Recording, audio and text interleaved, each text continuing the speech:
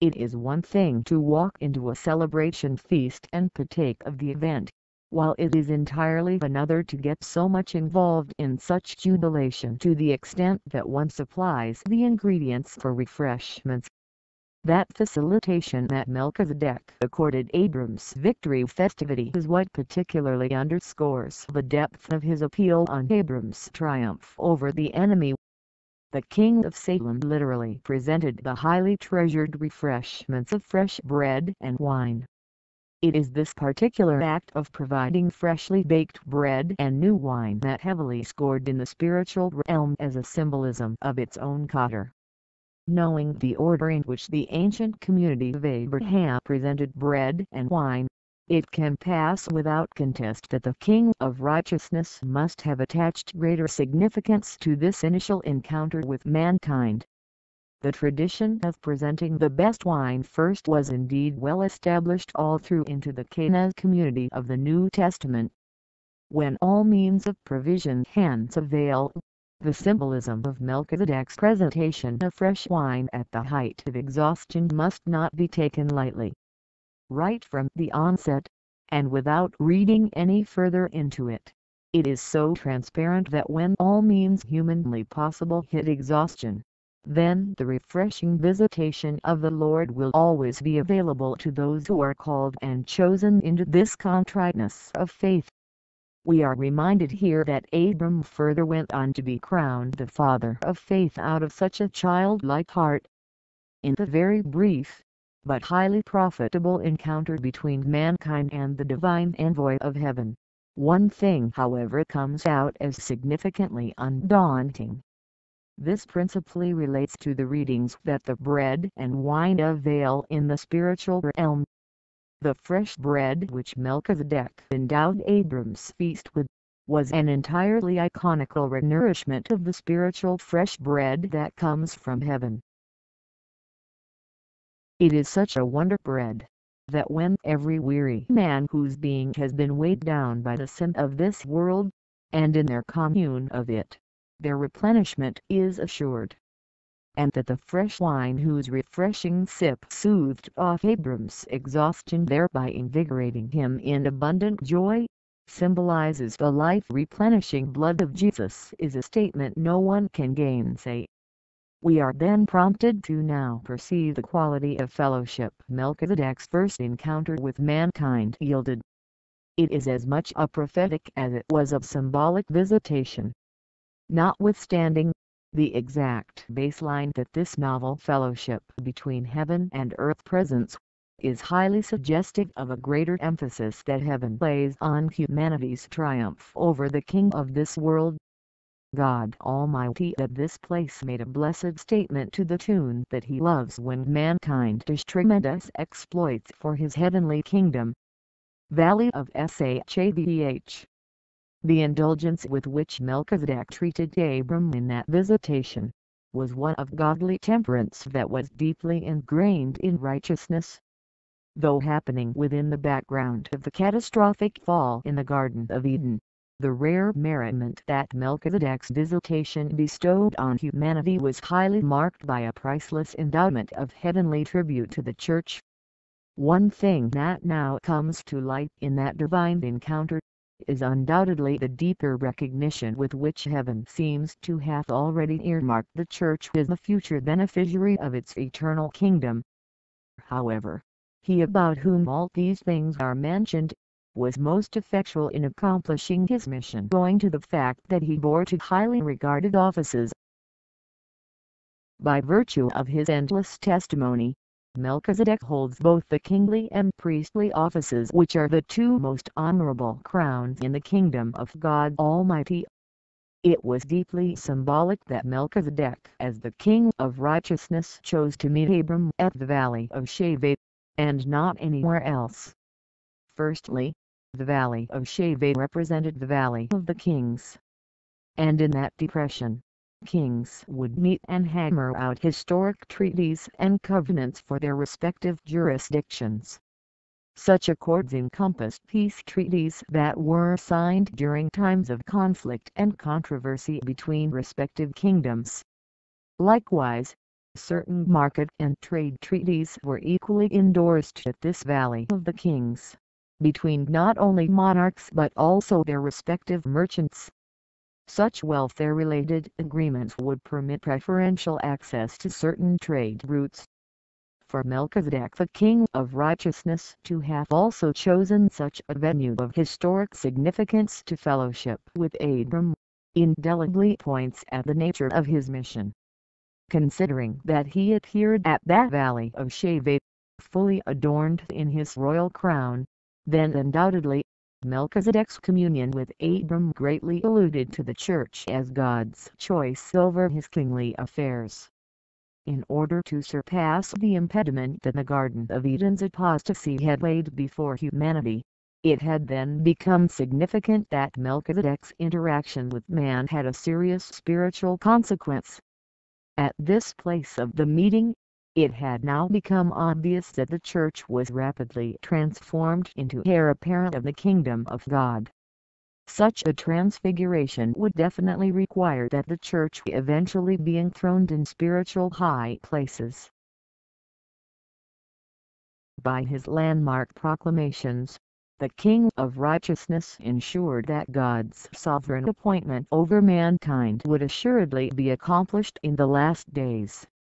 Testament to those Valley of Shaveh declarations arose this beautiful heavenly appanage. Revelation 19:14-15 says, "The armies of heaven were following him, riding on white horses and dressed in fine linen, white and clean. Coming out of his mouth is a sharp sword with which to strike down the nations. He will rule them with an iron scepter. He treads the winepress of the fury of the wrath of God Almighty." In all his assertions, Melchizedek as the King of Salem must have indeed exalted righteousness as the foundation upon which man's eternity was now to experience a new dawn. Revelation 20 verse 4 says, "I saw thrones on which were seated those who had been given authority to judge." King of Salem. Even though the demand for confession of sin seemed to be new and most startling aspects of Melchizedek's visit, the bread and wine though bespoke this new highway of repentance that God Almighty was now unveiling to humanity. By tithing a tenth of the exploits, Abram consented to the kinship as heir apparent in the kingdom of Salem. It became an act that significantly transformed their relationship from the earthly realm of Shaveh into the heavenly realm at which the greater finally blessed the lesser. Abraham's recognition of the King of Salem principally laid the solid spiritual foundation for today's church as she aspires to inherit the kingdom of God. It then became well known that this newfound kinship of righteousness that Melchizedek advanced is what the Church would soon be forced to sanction as the benchmark for enrollment into the glorious rapture. This essentially set in motion the process of unveiling the roadmap for the eventual redemption of mankind. The hallmark that Melchizedek bore as both the King of Righteousness and King of Salem is what unraveled the objective of his mission. Very well knowing what was in his thoughts, we now see that as King of Salem, Melchizedek undeniably embodied the King of Peace.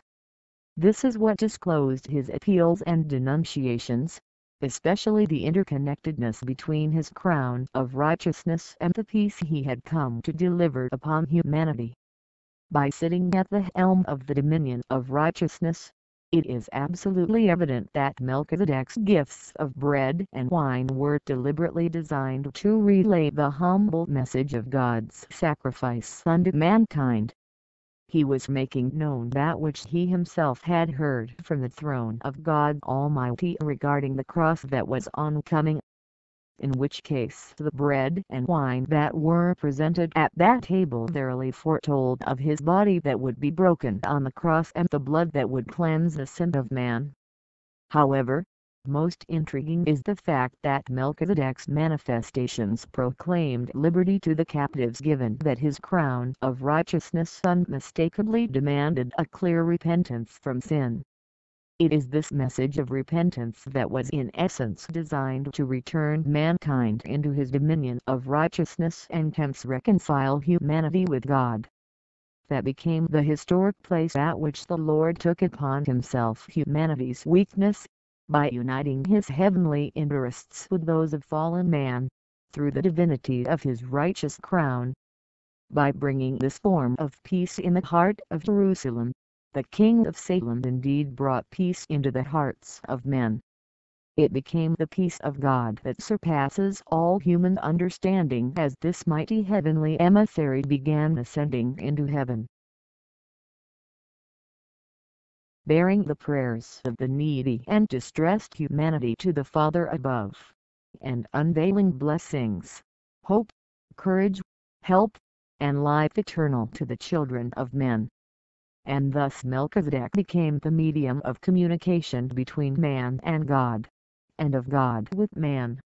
In this way, he indeed bore the crown as the King of Peace, Prince of Salem. Melchizedek's bearing of the crown of King of Peace in essence located him to the messianic title of Prince of Peace. The tent in Salem.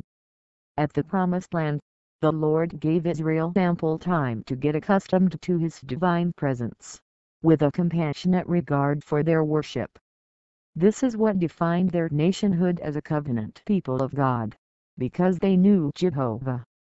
In the Hebrew context, Salem then became synonymous with the dwelling place of the Lord to the extent that he was depicted by the name Jehovah Shalom. Nevertheless, locating and understanding the dominion of Salem at which Melchizedek reigns as priest of God Most High, it becomes extremely imperative to extract its original import. Psalms 76, 1-2 says, "In Judah God is known, his name is great in Israel. His tent is in Salem, his dwelling place in Zion." The ancient words that define dwelling place or tent often related very closely in reference to the lion's den or a covered location. Astonishingly, when Israel dared to describe Jehovah their God, together with his marvelous and wondrous acts, their joy could no longer be hidden when they relayed him as a ferocious indomitable lion, whose reign is unchallengeable. That became the most remarkable salutation to the Lord's unassailable authority and power in the defense of Jerusalem, his royal city. That was the highest indication yet that the royal priesthood of Melchizedek was in fact the first incarnation of Christ the Messiah. This is because to the Lord Jesus alone is the name the Lion of the tribe of Judah reserved. The case in reference relates closely to when the Lord annihilated Sennacherib's army when it threatened to wipe out Jerusalem with an obliterating attack. 2 Kings 19 verse 35, and Isaiah 37, 36-38 says, "That night the angel of the Lord went out and put to death 185,000 in the Assyrian camp. When the people got up the next morning there were all the dead bodies. So Sennacherib king of Assyria broke camp and withdrew. He returned to Nineveh and stayed there. One day, while he was worshipping in the temple of his god Nisroch, his sons Hadramelech and Sharezer killed him with the sword, and they escaped to the land of Ararat. And the Esarhaddon his son succeeded him as king. Upon their deliverance, Israel went into a relentless jubilation as they praised the mighty name of the God of Abraham, Isaac and Jacob. It became the monumental intervention that quietened their fears, and quickened their faith, causing God to be well known in Judah and his name to be great in Israel. Departing from heaven with such an unspeakable joy, Melchizedek gladly blessed mankind in a manner that was highly suggestive of, "Verily, verily, I say unto you, hereafter ye shall see heaven open and never be closed." At these words, this heavenly messenger of God opened a new portal of communication with God. Since the eye of the Lord rested upon him, the king of Salem knew it too well that there was no greater authority beyond his, that could bless mankind. This blessing on Abraham would be necessary in order to establish and chart out the noble lineage of David through which he himself would be reincarnated as the Messiah, in order to redeem mankind from the cruel sting of death. Through this valley of Shaveh blessing, Melchizedek gave to the world a unique example of a sinless life that initiated the process of reconciliation and peace between God and man.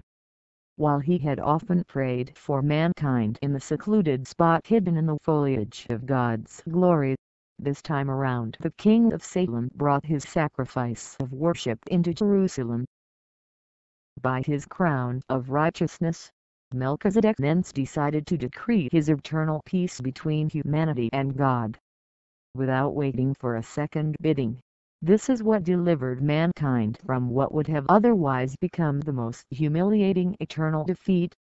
Out of this valley of Shaveh communion, God Almighty would then permit him to face life's peril like every human being, and to fight the battle as every child must, even unto the stake of failure and eternal loss. And of him that came to encounter mankind at the valley of Shaveh, this is what was said. Psalm 10 verse 9 says, "He lies in wait like a lion in cover, he lies in wait to catch the helpless, he catches the helpless and drags them off in his net. His victims are crushed, they collapse, they fall under his strength." Astoundingly, in Salem where Jehovah dwells, it emerged that Melchizedek reserves the royal retreat of eternal dominion of divine jurisdiction as the priest of God Most High. As when the deliverer had come to Israel's rescue, so it is that Melchizedek's covenant with man brought power, exaltation and triumph which are associated with his coming to crush the head of the serpent. Genesis 3 verse 15. This delivered the most powerful payload that terminally crushed the king of this world, with his allies, priest of God Most High. Whilst still in the loins of his forefathers, Levi's priesthood had already been predetermined by the Lord, and the abating shortfall which would characterize the Aaronic watch. As a result, Melchizedek's meeting with Abraham essentially triggered off the inaugural debut of a new priestly dispensation, in which the clergy at hand would now have to present the supremacy far and above the Levitical pulpit. To offer sacrifice in the Levitical priesthood, one was required to be a Hebrew from the tribe of Levi. It is a constraint that virtually curved out the Gentile population. Such conditionality had been put in place by the Lord in order to serve a limited term, while securing the custodianship of the law, and its practice through the protection and interpretation of God's infallible instruction. In this way, the integrity of the Lord's house was jealously preserved. Meanwhile, having lived its full term, there arose a need for a new order of priesthood, one that would not require the rigorous benchmark of annual sacrifice. The shortcomings of the Levitical priesthood had then come to bear owing to the temporary nature of their sacrifice. At the valley of Shaveh presentation of bread and wine, Jehovah had already made his intentions known on the need to offer a perfect sacrifice whose redemptive atonement would endure forever and ever. Likewise, the heart of God Almighty began to desperately yearn for the engrafting of the Gentile church, to the extent that he looked into the face of the believers and trembled at the mere thought of their life's peril. Wherefore, the induction of a new priesthood would have to well align with the new dispensation of open heaven that Melchizedek had now pronounced in Jerusalem. A transitioning was now underway in the heavenly council of God Almighty. After the order of Melchizedek would now emerge a new clergy, one about whom Moses never even mentioned anything with regard to priesthood.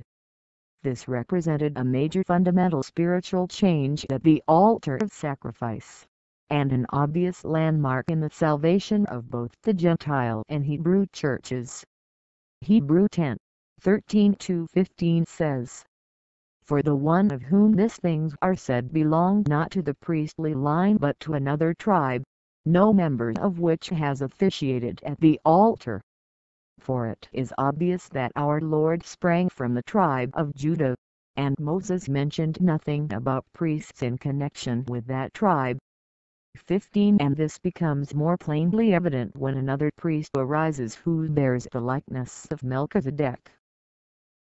Because the Lord longed to shield his dear one from the enemy's power and avoid a bitter conflict in his own law, the tribe of Judah became not only the praise of the lofty one, but also the Melchizedek pulpit was launched, that the path of light might be made sure for both the Gentile and the Hebrew church. The Lion of the tribe of Judah certainly had to first appear with the crown of the Melchizedek priesthood, and bless his own path towards the final redemption of mankind. Psalm 76 verse 2 says, "His tent is in Salem, his dwelling place in Zion." With these novel words the Israelites adored the Lord without knowing that their description of his majesty directly pointed at Christ Jesus the Messiah, as Melchizedek the high priest of God Most High. Such a change of guard as was now taking place at the pulpit, meant that there must have been a greater need to execute a change in the law from the Aaronic precepts into the new law of the grace. In contemplation to the advent of the coming of the Messiah, this new law of the grace that Melchizedek ushered into the spiritual landscape, became extremely beneficial to the body of Christ because it birthed out the spiritual church and centralized Jesus as the eternal priest of God Most High. He appeared with such a heredity to share with penitent sinners, so that in his supremacy as the light of the world, we too in our weakness of humanity, might be permitted to bear that light on Melchizedek's day. That light is the righteousness that bound the fine linen of our hearts. The failure to uphold this wonderful light on that anticipated Melchizedek's day, becomes the greatest risk upon the face of humanity and the entire earth. The foreshadow. When Abraham inadvertently stumbled upon Melchizedek in that blessed valley of Shaveh, his will must have consented as faithlessness let go its hold upon him.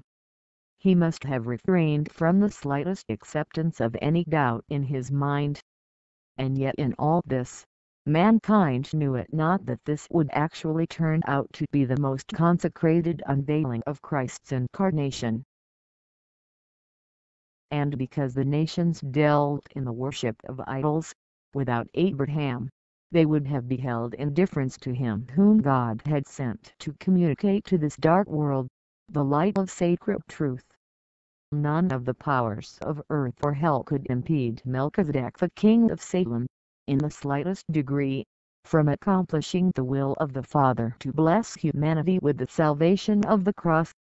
Most revealing of Melchizedek's visitation though, was his signaling that declared the insightful glad news to the nations, on what was just about to happen on the front of mankind's redemption. And because Melchizedek found Abraham true to his trust, he developed a deeper and more zealous interest in Abraham's political victory over those enemy kings. Abraham had defeated those kings by literally slaughtering Chedorlaomer with his allies in that dispensation of darkness. This in essence compelled the King of Righteousness to share in the joy of heralding the exploits and plunder because those evil kings had now been crushed, in a symbolic battle. This definitely asserts that every trustful desire we cherish in our hearts towards the Lord, without a doubt affords him a major foothold into our lives. Abraham did not yield to the wicked pressure from those evil kings, but opted to do battle with them. In the backdrop of evil within which Abraham enjoyed the military victory, this further testifies to us that the tempter can definitely never compel mankind to do evil, and neither can the tempter's schemes control our minds unless they are voluntarily yielded to his wicked influence. Finding him virtually weary and unrecognized, Melchizedek, the king of righteousness, practically removed Abraham from a vainly extremity into a joyous and most celebratory place that would later become iconical of the things to be. Beyond the hills of the valley of Shaveh, the Lord was using Abraham's celebratory victory to foretell the dispensation when the Messiah would appear and crush the dominion of the kingdom of darkness, with all its allied kings of this world.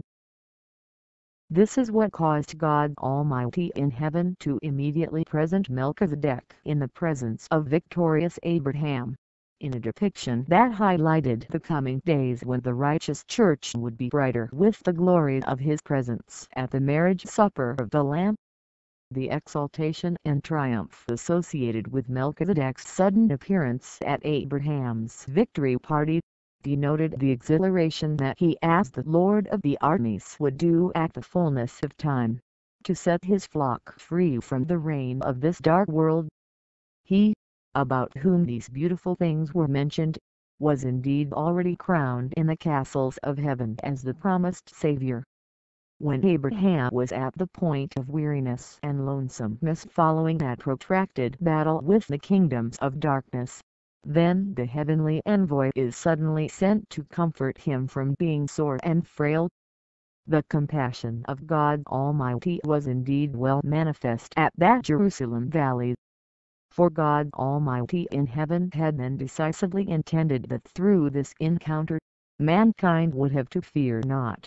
For behold, good news had now come for all peoples, that unto them the Saviour would have to be born, which is Christ the Lord.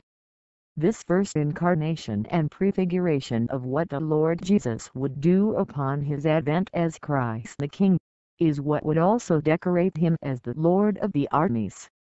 When the Lord Jesus appeared as Melchizedek, costumed with the crown of priest of God Most High, a lot must have been at stake, especially considering the disobedience within which he would operate. In this way, he was very much aware that in that incarnate form, God Almighty in heaven would assuredly interpose to deliver him whatever the circumstance. Melchizedek's abrupt appearance into the scene certainly claimed the true test of the fidelity and the obedience of steadfastness to the Holy Spirit, with which he would stoop low to redeem mankind, as Christ Jesus. As all actions foreshadows a form of the future, so did the vast terrain of land that Abraham was given, stretching as far as his eyes could reach, fundamentally foretell of the vastness of the dominion of the upcoming boundless reign of Christ. Without a doubt, we can now clearly see that Melchizedek's advent was a very mighty prophetic act that God was putting in place to greet sinful man with his mercy. No wonder it is said of him, "Expand your mighty scepter," implying that he would indeed expand his reign in ever-widening circles, until no foe is left to oppose his rule.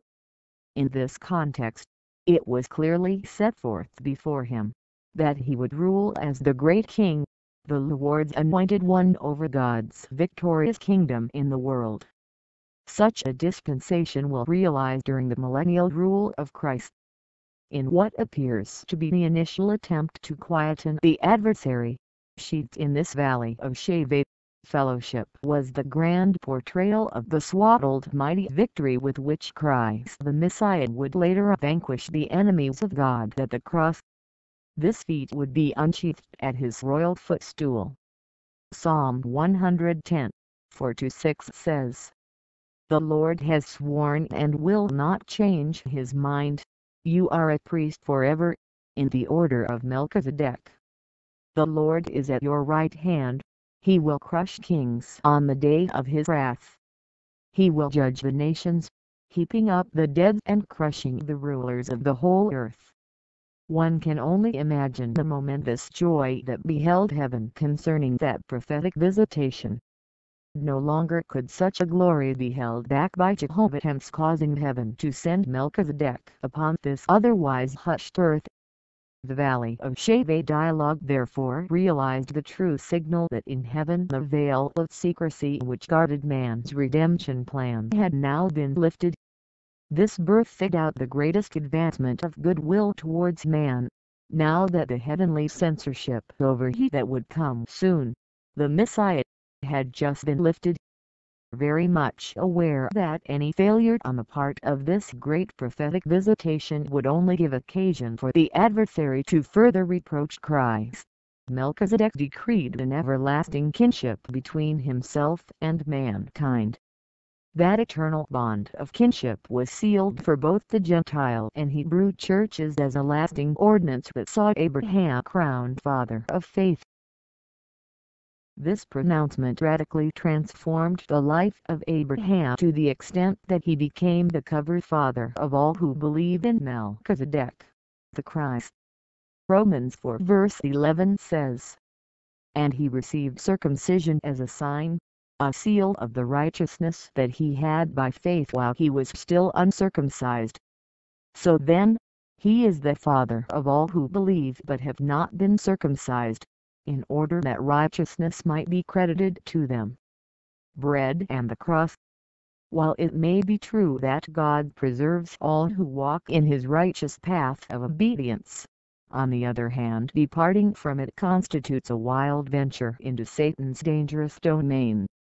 Hence, arising from this fear that those who are ignorant may be easily led astray, the Lord decided to keep mankind away from rushing unbidden down this road of danger, by sending Melchizedek king of Salem. This is what caused God's resolve to chart for mankind his secure highway of holiness. Isaiah 35, 8-9. Appreciating this prophetic significance that Melchizedek brought into the body of Christ, comes from a greater degree of insight into the revelation of his righteous mission to a fallen earth. Owing to the fact that the Lord envisioned the beginning from the end, he already perceived the need to establish the institution of the cross, and Melchizedek, priest of God Most High, had been slated to realize this sacred undertaking. While on the Day of Atonement the Levitical priesthood would be expected to pass from the sight of the people into the most holy place, annually, the placing of the bread before humanity on the other hand, unveiled an eternal priesthood whose sacrifice would be performed once for all. The slaughter animals for sacrifice, for sin offering, and the transfer of blood behind the curtain in the most holy place would have to come to an end, since now the higher order of sacrifice had been allotted to befit the spiritual dispensation that was at hand in that valley of Shavuot. The priest's annual entry with the blood of an animal into the most holy place would have to come to an end, because Christ Jesus, the high priest of God, would now enter into the inner chambers of God's temple in heaven, and sprinkle his own blood on the cover of the Ark of the New Covenant of God in heaven. That is the inner chamber act whose symbolism Melchizedek's new wine beheld at the Valley of Shavuot. The declaration of kinship that accrued during Melchizedek's visit is what foretold the anchoring of all the souls of men that would happen in the heavenly Holy of Holies, upon Christ's crucifixion and resurrection. Instead of the temporary atonement the Levitical priesthood achieved due to the uncleanliness and rebellion of the Israelites, the bread that presented in Melchizedek's visitation designated he whose body would be broken once for all to eternally atone for the sins of man. The scripture has plainly put it that the way that leads into the kingdom of God has to pass through the cross. Thence, cladded with the crown and garment of righteousness, Melchizedek indeed unveiled the cross at Calvary for the first time.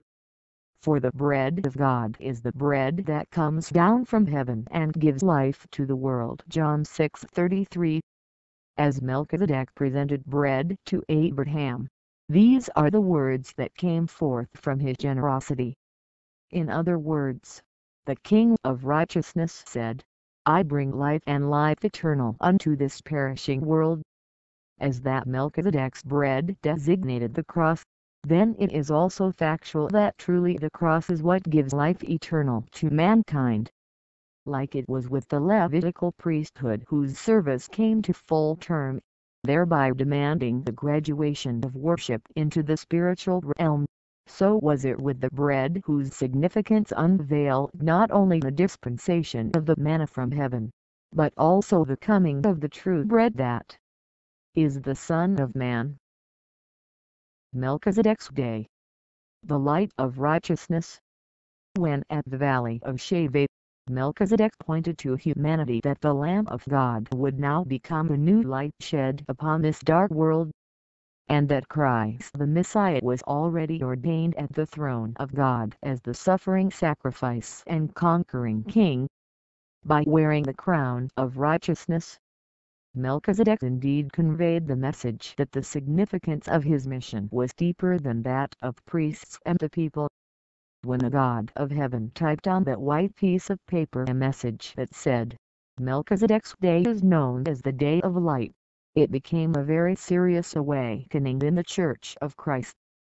Having come to man, while fully clad with the crown of the King of Righteousness, this note on Melchizedek's day becomes highly expressive of an unutterable grace of God.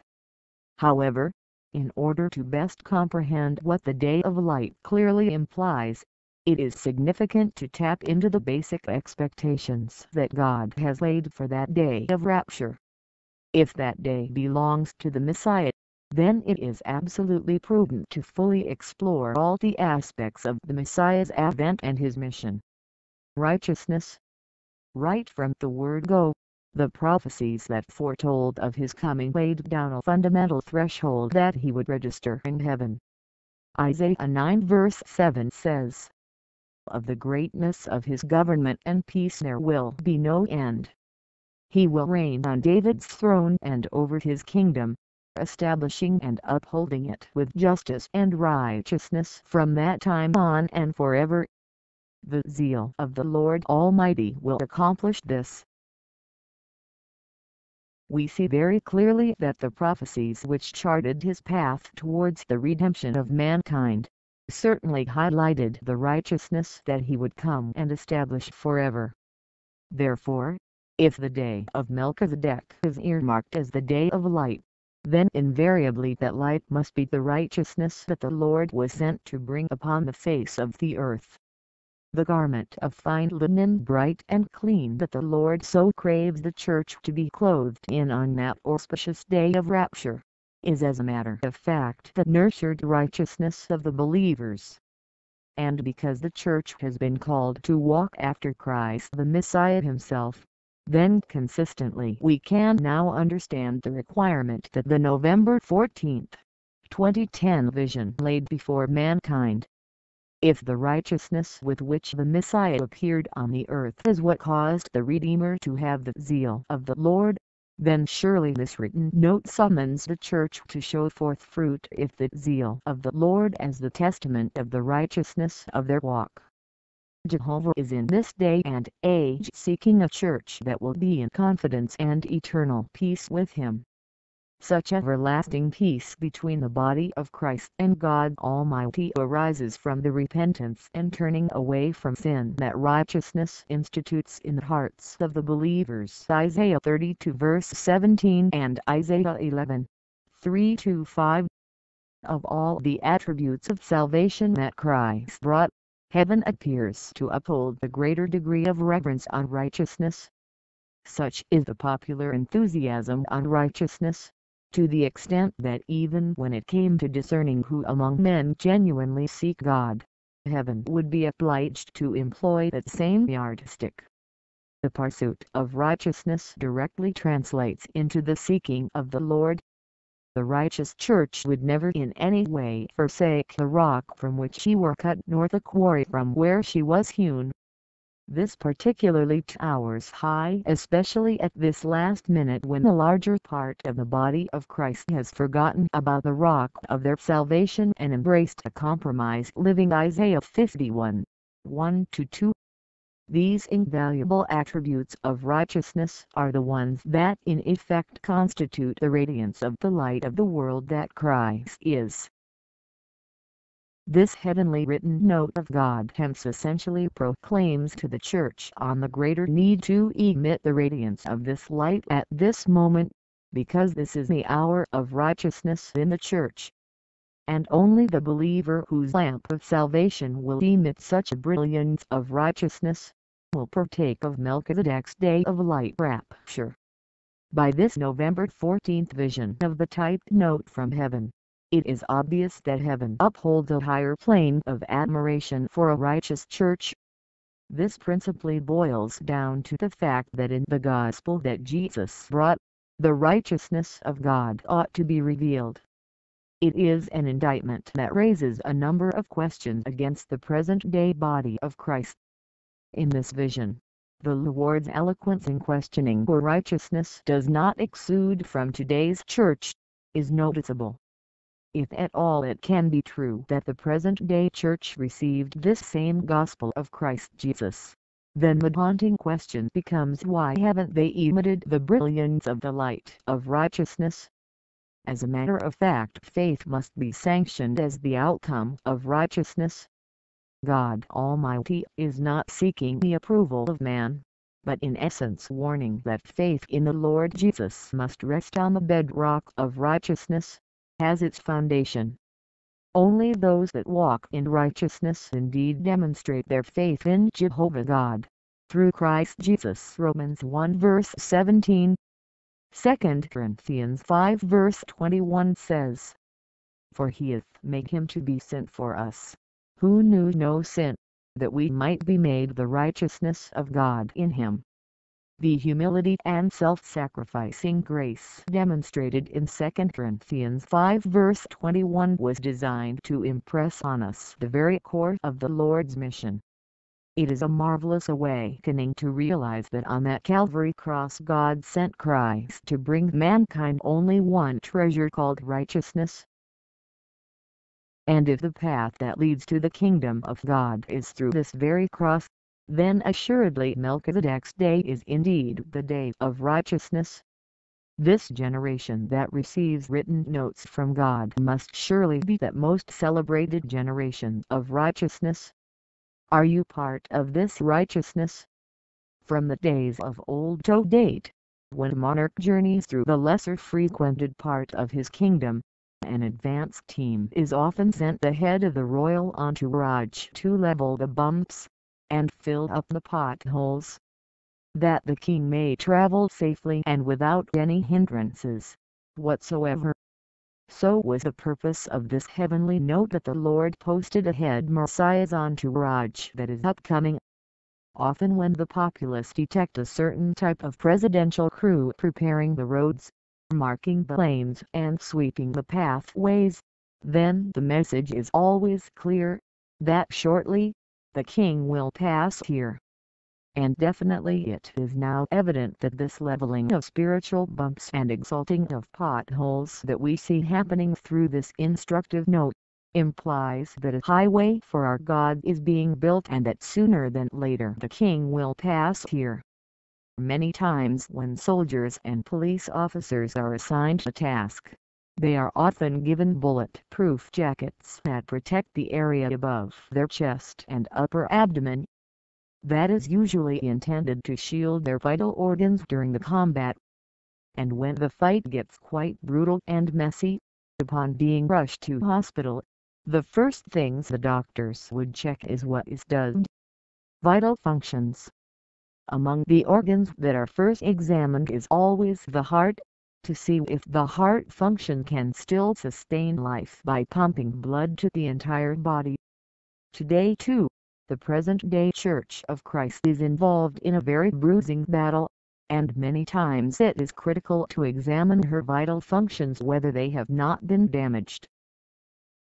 We know too well that when the Lord Jesus went to the cross, he did so to save the one and only thing called the heart of man.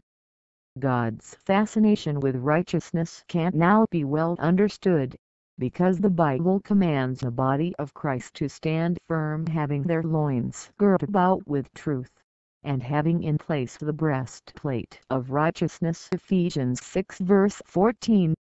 That tells us that God's cry for the church to be righteous is without a doubt purposed to shield their hearts from the sharp arrows of the enemy, that their spiritual vital functions may remain sound in order to sustain their salvation.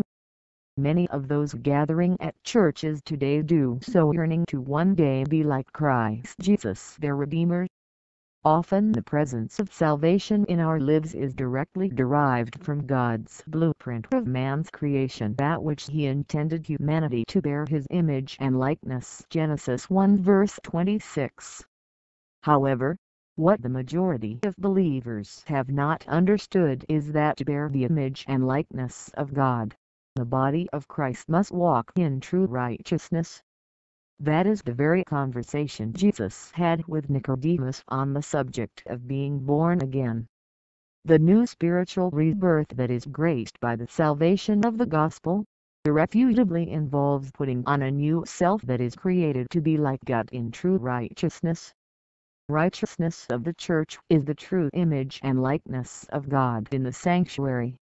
When God Almighty on that November 14, 2010 sent me a well-typed note that says, "Melchizedek's day is known as the Day of Light," He conclusively decreed that the light of God that brings man into His eternal kingdom is incontrovertibly the righteousness of their hearts. 2 Peter 3 verse 13 says, "But in keeping with His promise we are looking forward to a new heaven and a new earth, where righteousness dwells."